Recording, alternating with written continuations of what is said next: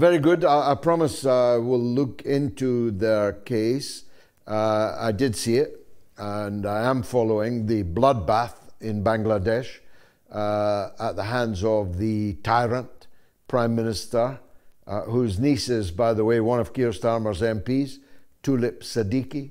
The tyrant, Sheikha Hasina, will stop at nothing to continue the civil war politics of Bangladesh.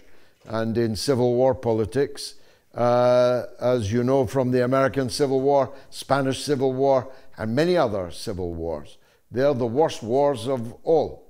And I've no doubt that there is much blood yet to be spilt in Bangladesh. But not in my name. The British government has been responsible for training the killers that are massacring the youth and the students on the streets of Dhaka and other parts of the country. So I'm fully seized of the horror that's going on in Bangladesh. This tyrant only continues to stay in power because she's Modi's tyrant. She's India's tyrant. And that's the basis on which she maintains power. So I've always been against her.